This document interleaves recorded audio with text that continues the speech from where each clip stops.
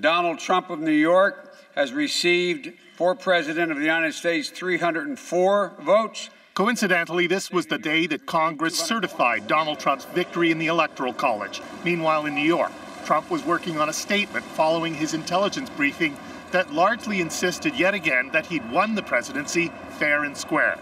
It said that while Russia, China, other countries, outside groups and people were always trying to break into government institutions and businesses, there was absolutely no effect on the outcome of the election, including the fact that there was no tampering whatsoever with voting machines. There has been no serious suggestion that anyone hacked voting machines or fiddled with the vote tally.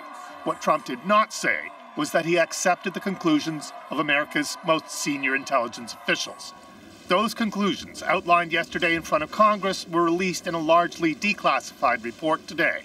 They include that Russia, directed by President Vladimir Putin, hacked computers, used propaganda, disinformation, and fake news to interfere with the election. The initial goal was to hurt Hillary Clinton, the report says. But as Trump became the likely Republican nominee, they decided to help him.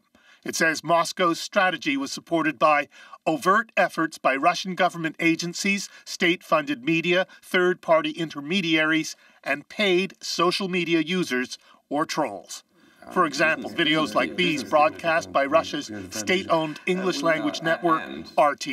Hillary Clinton's involvement is that... And the report says that strategy included steering information into the hands of WikiLeaks and its founder, Julian Assange. I know the President-elect appreciated the presentation made by the leaders of our intelligence community.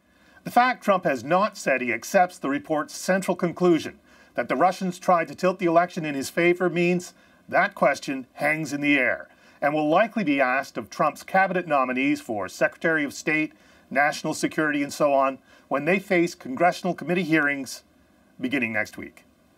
Wendy? Thanks so much, Keith. Keith Bogue.